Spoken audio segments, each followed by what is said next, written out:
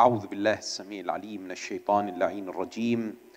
بسم الله الرحمن الرحيم. الحمد لله رب العالمين، نحمده ونستعين به ونتوكل عليه، والصلاة والسلام على أشرف الخلق وخاتم الأنبياء وسيد المرسلين، حبيب إله العالمين، سيدنا وحبيب قلوبنا وشفيع ذنوبنا أبي القاسم محمد.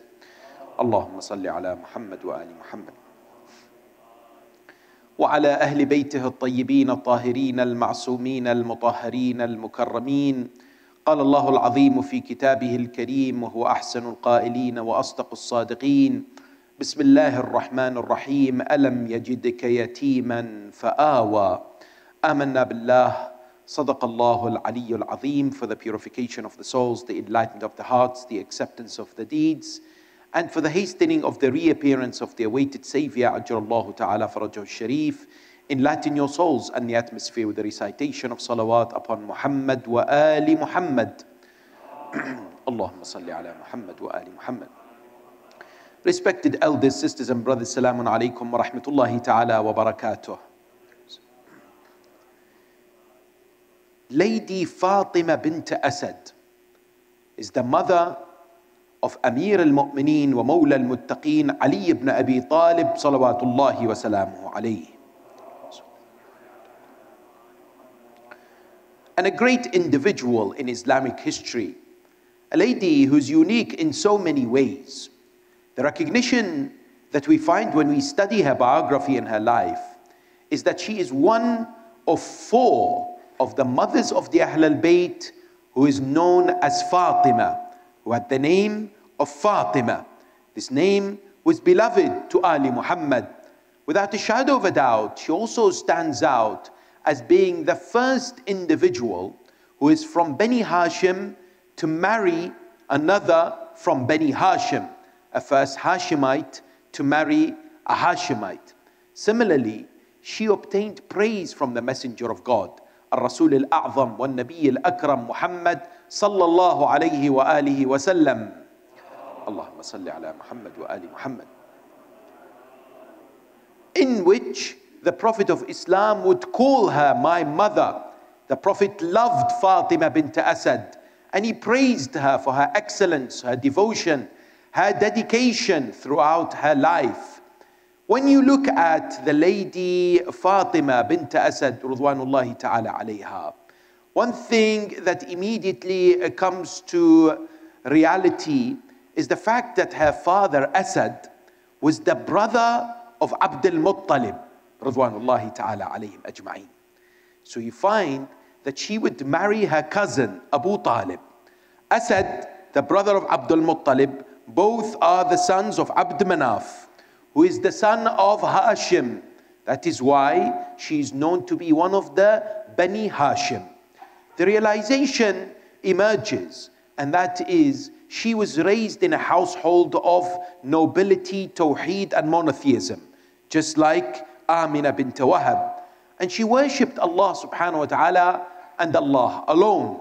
This household remained steadfast and strong in the face of idolatry, in the face of polytheism. When it came to society in 7th century Arabia, in Mecca and in other places, whereby they had practices such as the burial of girls. This was something that Fatima bint Asad had to endure and see in her own eyes. People that she knew would bury their own daughters. This practice was something that indeed would emerge due to the practice or the way that people saw some of their daughters betraying them. Some of their daughters, for example, from Bani Tamim, one daughter was captured in a battle, and she would remain with the enemy and would not come back with Bani Tamim, one of the tribes in Mecca. Bani Tamim decided that every girl they would have, every daughter that would be born, they would bury. And some of the people in Arabia began to practice the same thing. Yet Fatima bint Asad Ridwanullahi ta'ala alayha was raised in this household, protected from such practices, and it gives us a contemporary lesson. Today, some of the youth say we are facing hardships, difficulties.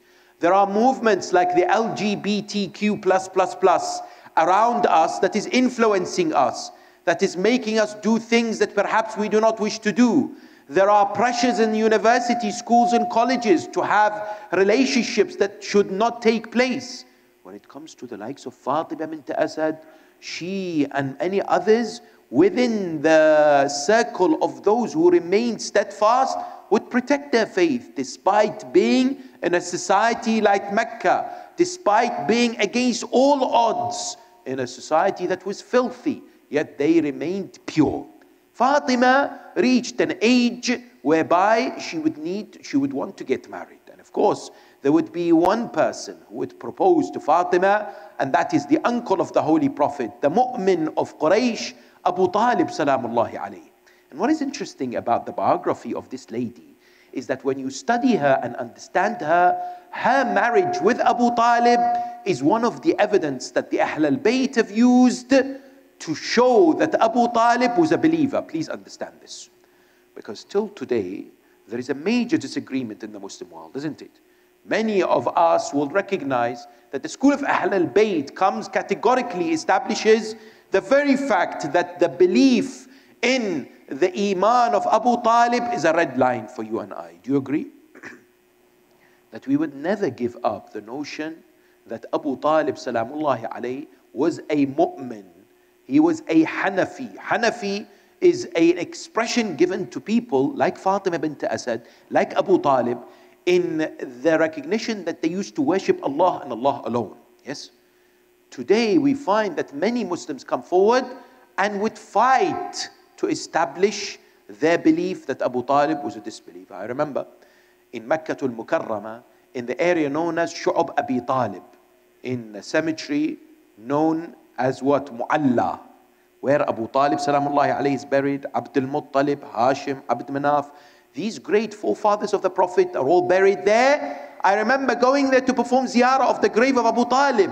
When I stood there to perform the ziyarah, one of those guards that was standing there wearing what? Wearing the dishtash, looked at me, the religious police, and said, "Why are you here?" I said, "I am here with a few other Hujjaj. We're here to pay our respects to Abu Talib." He says, "If you're here to pay your respects to Khadija, no problem. But Abu Talib, do not, because he is in hell." I said, "I have a request from you." He said, "What is it?" I said, "I want to make a supplication, and I want you to hear this supplication. If you agree with the dua, I want you to say Ameen." He said, "Very well." I raised my hands. I said, "Ya Allah, I, Mohammed, want to be raised on the day of Qiyamah with Abu Talib. And this man, raise him on the opposite side of Abu Talib." He said, "Ameen." Very comfortably. The recognition that emerges is that Fatima bint Asad is a proof that Abu Talib was a believer. What do you mean? Imam Zayn al-Abidin al-Sajjad, salawatullahi wa salamu alayhi, was once asked, was Abu Talib a Muslim or not? Imam alayhi salam responds in a narration. He says, وَعَجَبَا أَيَطْعَنُونَ عَلَىٰ أَبِي طَالِبٍ أَوْ عَلَى النَّبِيِّ. I'm surprised. Are they attacking Abu Talib or are they attacking Rasulullah? Why? Here it goes on to say, وَقَدْ نَهَى اللَّهُ أَنْ يَتَزَوَّجَ أو يقر مؤمنة مع كافرة في غير آية من القرآن. Allah has made it forbidden for a believing lady to marry a disbeliever. This is where in chapter 2 verse 221, وَلَا تَنْكِحُ الْمُشْرِكِينَ حَتَّى يُؤْمِنُوا. Allah says, make sure that you do not marry the disbelievers until they become believers, until they embrace the religion of Islam. Imam Zayn al-Abidin is saying what?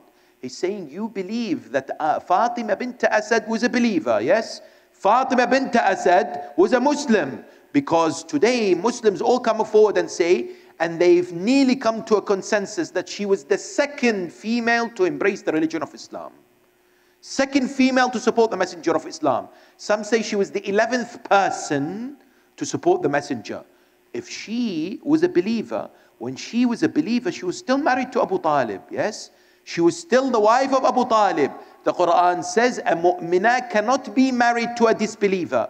How is it that the Messenger of God would allow Fatima to remain married to Abu Talib if Abu Talib was a non-believer? This is indeed an indication that the Ahlulbayt alayhim salam had to clarify this misconception. In fact, Amir al-Mu'mineen wa Mawla al-Muttaqeen Ali ibn Abi Talib salawatullahi wa salamu alayhi. Listen to this response when someone once passed by him and saw him giving advice to people.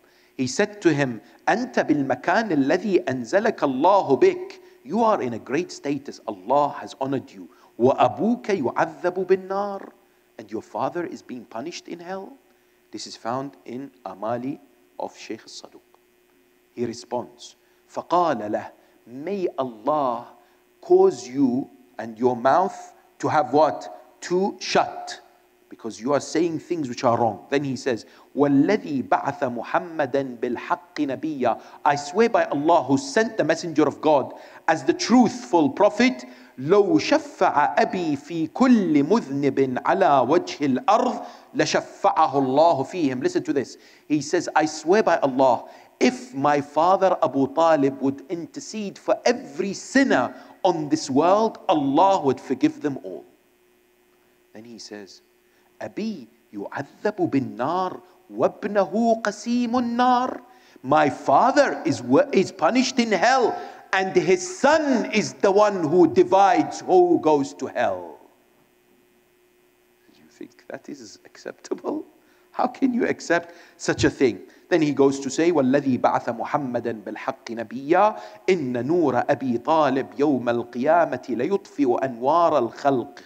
That the light of Abu Talib on the day of Qiyamah would extinguish the light of all the creation of Allah except for the Ahlul Bayt. Yes? And he says, لِأَنَّ نُورَهُ مِن نُورِنَا. His light is from us, the Ahlul Bayt. And that's why Fatima Bint Asad would be delighted to marry Abu Talib in this wonderful celebration in Makkah al-Mukarramah. The sermon of Abu Talib was similar to the sermon of Abdul Muttalib when he married his son Abdullah with Amina, full of praise of Allah, full of recognition of monotheism and the worship of the Almighty subhanahu wa ta'ala. Out of this marriage, how many children did they have? Fatima bint Asad, how many children did she have? Her oldest son, his name was Talib. He died 3 years before the Hijrah. Narrations point to the fact that he was also a believer, but he hid his iman. Yes? And Quraysh poisoned him. Quraysh killed the oldest son of Abu Talib and Fatima. Likewise, what do we find? Aqil ibn Abu Talib was the second oldest son of this great lady. Aqil is a great individual. Sadly, Bani Umayyah sought to tarnish his reputation. Time does not permit us to go through his life. But Aqil was someone who was praised by the Messenger, because one day Amir al-Mu'mineen said to the Holy Prophet, do you love Aqil? He said, I love Aqil for two reasons. One, because of Aqil, and two, because of his father, Abu Talib. Aqil was an individual who later would speak to Muawiyah, would converse with Muawiyah. Muawiyah says to him, you saw my army and the army of your brother Ali in Siffin. Tell me about it. He says, when I saw the army of my brother Ali in Siffin, I remembered the army of Rasulullah. They spent the night in ibadah and worship. Everything about them reminded me of the army of the Prophet. When I saw your army, I remembered people who wanted to kill the Messenger of God. But then the Prophet, when he praised Aqil, would cry and would say that his son would support your son, O Ali, and would be slaughtered.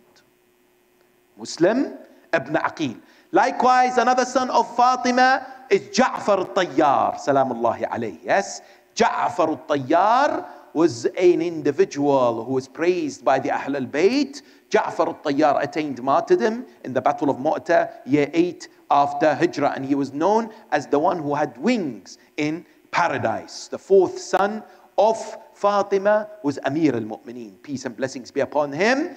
And she also had two daughters, one of them by the name of Hani. Hani was beloved by the Holy Prophet. He loved her. It is said that he started his journey of Isra from the house of Hani in Mecca. Yes. And she was one of those who testified to the fact that Fadak was given to Sayyidatun Nisa, Fatima Az-Zahraa, by the Holy Prophet Muhammad sallallahu alayhi wa alihi wa sallam.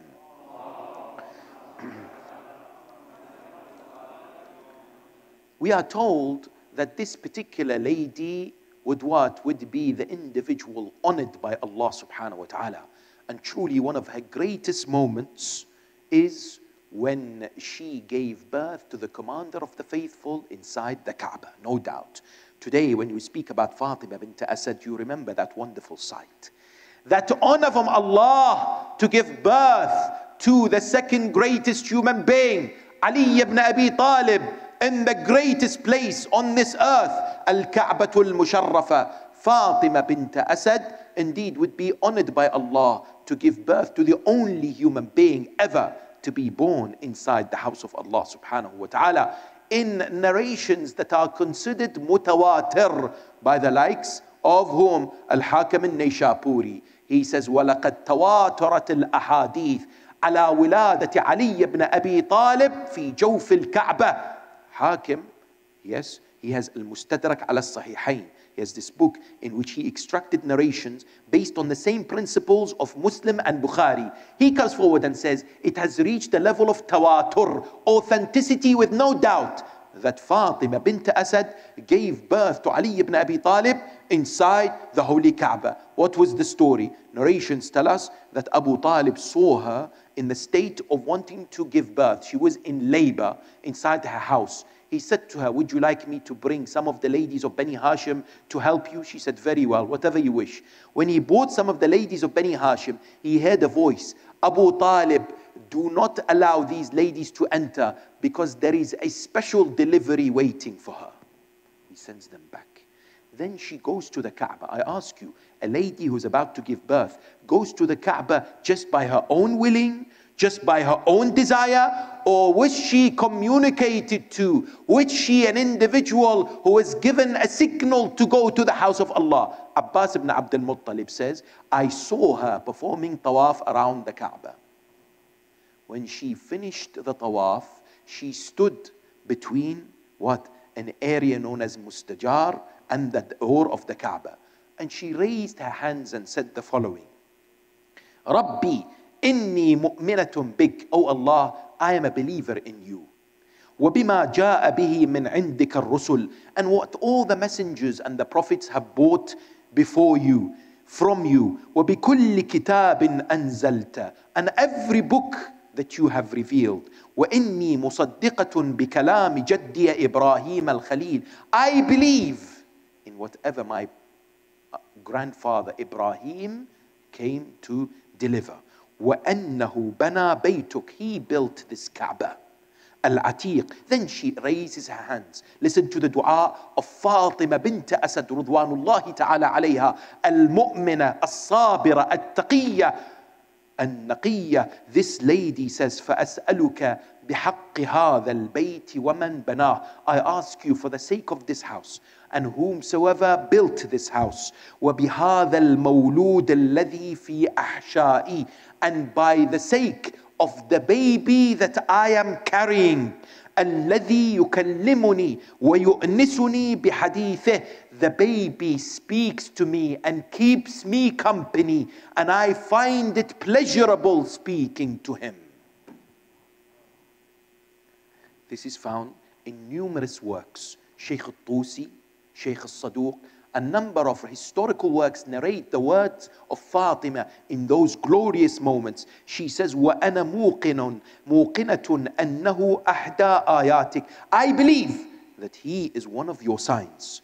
وَدَلَائِلُكَ لَمَّا يَسَّرْتَ لِي وِلَادَتِي. Ya Allah, I ask you by all these things, make my delivery easy for me.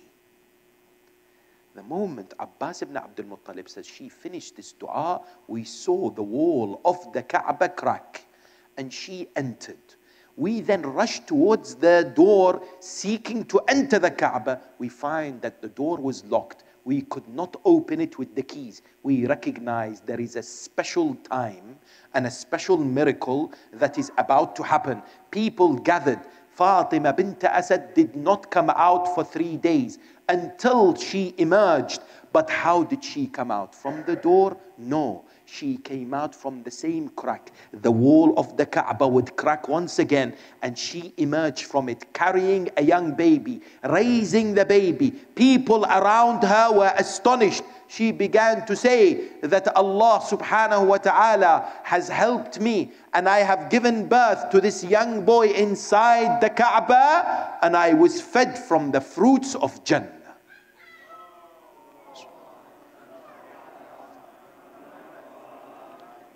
Somebody asks, why was the Kaaba wall open? Why did she not go through the door? People usually enter the Kaaba through the door. Allah subhanahu wa ta'ala wanted the birth of Ali ibn Abi Talib inside the Kaaba to be what? To be known as a miracle. So that generations speak about this fadila of the commander of the faithful. If it was through the door, people would say it was a normal occurrence. She went, she opened the door, went inside. It was not something that Allah subhanahu wa ta'ala wanted to happen. And even today, 1400 years later approximately, anyone looking at the Kaaba will not deny this birth. They want to seek to somehow hide it, and it emerges again. They want to hide it, and it emerges again. There is a message from Allah. You cannot hide the miracle that my servant Ali was born in my house, the Kaaba. That you cannot hide. This is what Allah subhanahu wa ta'ala wanted to be preserved, and it will continuously be preserved until the day of Qiyamah. And what is interesting is that Fatima, when she came out, she presented Amir al-Mu'mineen to the Holy Messenger. Amir al-Mu'mineen, according to riwayat, had not opened his eyes in those 3 days. The moment he was given to the Holy Prophet, he opened his eyes. Rasulullah said something amazing. He said, خَصَّنِي بِرُؤْيَتِهِ وَخَصَصْتَهُ what? بِالْعِلْمِ. He chose me to be the first person to look at. I chose him to give him my knowledge.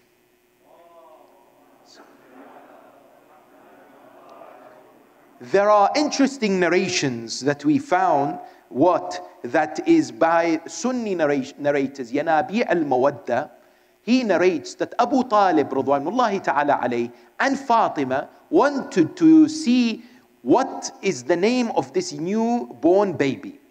So they went to Jabal Abi Qubays. They raised their hands and said, Ya Allah, grant us from you a sign so that we know what would we name this young baby.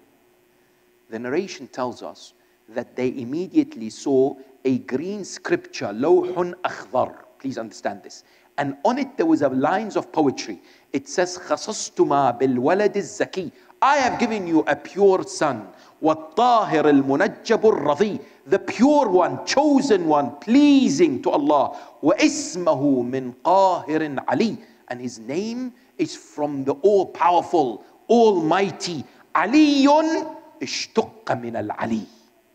His name Ali has been given and extracted from the All High. This green tablet was then placed inside the Kaaba and remained there for over 100 years until Al-Hajjaj ibn Yusuf al-Thaqafi alayhi la'inullah removed it. Yes, people saw this miracle and the fact that Allah subhanahu wa ta'ala had named whom? Had named this particular holy individual. Yes, Fatima bint Asad was also a person who paid much attention to the Prophet of Islam. Why?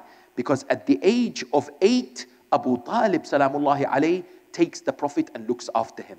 He says to Fatima, look after him because he is more worthy for me than my soul and my wealth. She says, oh Abu Talib, he is more valuable to me than my soul and my children. And thereafter, she begins to look after him much more than she does for her own children. Imam al-Sadiq alayhi salam says, كانت فاطمة بنت أسد من أبر الناس برسول الله. She was amongst the most virtuous individuals to the Holy Prophet. And listen to what the Prophet of Islam says about her. In At-Tabarani, it is narrated that the Prophet says, Rahimakallahu ya ummi. May Allah's mercy be upon you, O my mother. Kunti ummi ba'da ummi. You were my mother after my mother. You were hungry and you fed me. You made sure that you clothed me. You were tired but ensured that I was looked after.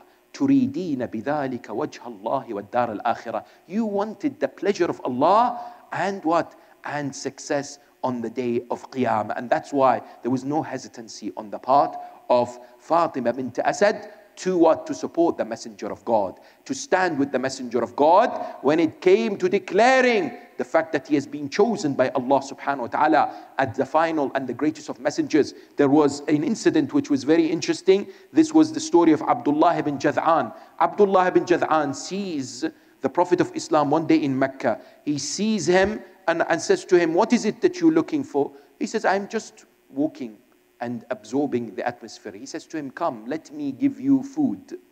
Abdullah ibn Jad'an was from Quraysh. The Prophet of Islam, after eating with him, said to him, I invite you to come to my house tomorrow and bring your family. The Prophet was living with Abu Talib and Fatima bint Asad. When he went to the house of Abu Talib and Fatima, he entered and he was worried. He had his head down. Fatima immediately came to him, said to him, Ya Muhammad, why do I see you in the state of distress? He said, I have invited a lot of people to come to eat tomorrow. She said, then why are you worried? Leave it to me. I will arrange everything for you. Abu Talib heard this. He said, you are the apple of my eyes. We will arrange and support you and we will feed them like no other individual has fed them in Mecca. That's why she remained steadfast and strong until it was time to migrate from Mecca towards Medina. Fatima bint Asad remained in Mecca when the Messenger of God went to Yathrib, went to Medina, until she was taken by her own son, Amir al-Mu'mineen, together with 3 other Fatimas, or to at least 2 other Fatimas, yes? Fatima Az-Zahraa, peace be upon her, and Fatima, the daughter of Zubayr ibn al-Awwam. These 3 Fatimas would accompany Amir al-Mu'mineen. Allah subhanahu wa ta'ala praised them in the Holy Quran. Sadly, time is nearly over, but we mention one of her Fada'il, chapter 3, verse 191. Allah subhanahu wa ta'ala says, there are those who reflect on the creations of the heavens of the earth. رَبَّنَا مَا خَلَقْتَ هَذَا بَاطِلًا سُبْحَانَكَ فَقِنَا عَذَابَ النَّارِ. Narrations tell us it was the 3 Fatimas and Amir al-Mu'mineen when they went from Mecca to Medina, migrated. They remembered Allah whilst they are walking, whilst they are sleeping, whilst they are sitting, and Allah praised them. This ayah was revealed in their merit. Imam As-Sadiq says the first lady to migrate from Mecca to Medina in foot was Fatima bint Asad. She walked. Imagine, yes? Imagine the dedication. Imagine this honorable lady, how hard she worked to serve the Prophet, to serve the religion of Islam. And that's why in the year 4 after Hijrah, yes, 4 years after coming to Medina, she before that attended the marriage of Sayyidatun Nisa with Amir al-Mu'mineen. She would witness the birth of Imam al-Hasan, peace be upon him. Yet on a day, Amir al-Mu'mineen comes distressed, says to the Prophet that my mother has died. The Prophet says, no, my mother has died. Innaha ummi. Yes. Then he says to the ladies, wash her body. I give you my outer garment. Wrap her with my outer garment. Then don't do anything. When he came to perform Salatul Mayyit on her body, he recited Takbirat 40 times. This is in Sunni and Shia narrations. 40 times he recited Takbirat. Then he did something he had not done with any other individual. Yes? He went and slept in the grave of Fatima in Jannatul Baqi'. Yes? Then when he placed her, yes, narration says that he prayed for her. And when the grave was filled, this interesting narration is found. What do we find? We find he began to speak to her and says to her the following: Ibnuki la Ja'far wa la Aqil. Your son, not Ja'far and not Aqil. Later, the Prophet was asked, Ya Rasulullah, what was this that you were doing? We have never seen you do anything like this. He says, Fatima bint Asad used to ask me about the journey of Akhirah. She used to ask me about death and barzakh and the hereafter. I said to her that there will be the what? The pressure, fisharul qabr, the squeezing of the grave. I said to her, on the day of Qiyamah, people will be resurrected naked. She said to me, Ya Rasulullah, help me, do something for me. And that's why I covered her with my own cloak. I slept in her grave so she would not in any shape or form, what? She would be protected and would not feel any pressure. And when I prayed 40 times takbirah in salah, it was because of 40 rows of malaika who behind me were performing salatul mayyit for Fatima bint Asad.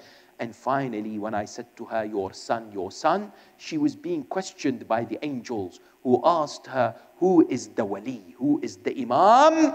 I said to her, say to them, your son, not Ja'far and not Aqil, but Ali ibn Abi Talib.